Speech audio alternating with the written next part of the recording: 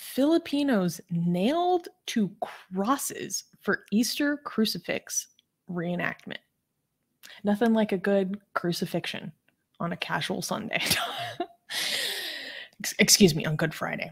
Every year on Good Friday, something truly extraordinary happens in the Philippines. Some Filipinos, as part of their repentance and to show faith, choose to reenact the life and suffering of Jesus Christ by being nailed to the cross themselves.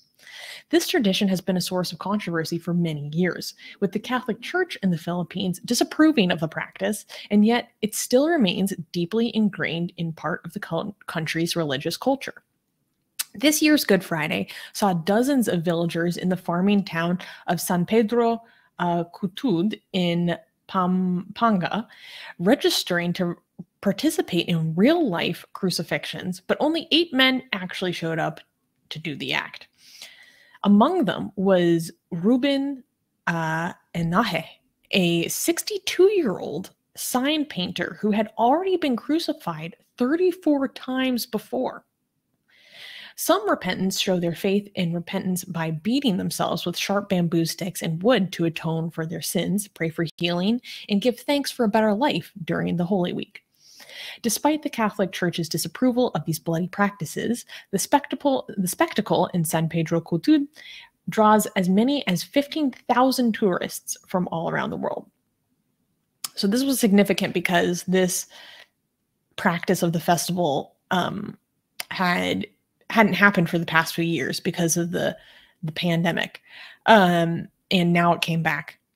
And, you know, this is just wild. And here's the thing. I was reflecting on this. I have so many questions. I have so many thoughts. First of all, this one dude has been doing it 34 times. Yeah. And he works with his hands for his craft. So damn. Mogambo is saying he likes getting nailed. Shut up. The other thing is that, you know how we hear about what the Romans would do with the gladiators in the Colosseum? Wait. Before you continue, I just want to make it clear for people who didn't understand what just happened. Okay, they don't just like tie them to a cross. Yeah, they actually put nails through their hands. 4-inch nails. 4-inch nails. Yeah. So, guys, this is not just like oh, let's act like we're being crucified. This is like, no, the whole thing. You know, nails through hands. I'm assuming they're not going to do nail through feet thing because that shit will not heal. I don't think so. Yeah. Okay. So, but look at this, guys. Can we even show the video on YouTube? Like the nailing process, the thing? I don't know. Can I show? I don't know. Well, this one is on YouTube. This is on YouTube. So, yeah, you know what? I'm not going to show it. But they actually, the videos, I mean, do you guys want to see it? Let me know. They actually, you know, they do the. Why are they doing this? I mean, if they're Catholic, and the Catholic Church from Vatican is not approving this. Like the whole point of being Catholic is that you obey the authority. You know, like are you protesting? Are you protesting the Vatican? No. If you're protesting the Vatican, then you're Protestant. You know, like the whole point of being a Catholic is that you accept the authority of Vatican. I don't understand. So it's insane. It's so insane that even the Vatican doesn't approve it. Yeah, go on. It's a form of folk Catholicism.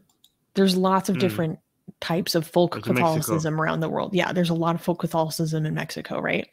And so the clergy in the Philippines, basically, when they're asked about this, they say that this shows that they have been failing to properly educate the Filipino community about what is the correct way to practice, essentially.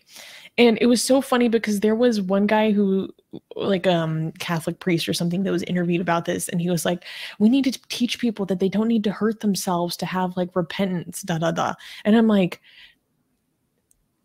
I would like you to see the history of the Catholic Church. People have been hurting themselves to show repentance for centuries.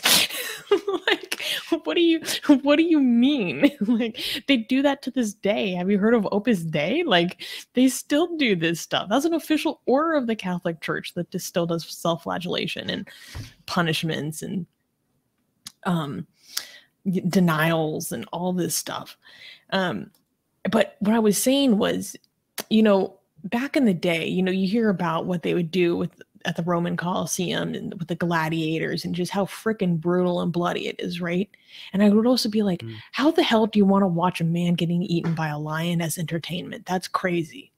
And then when I saw this story, I was like, okay, here's the thing. I do want to go see this in person.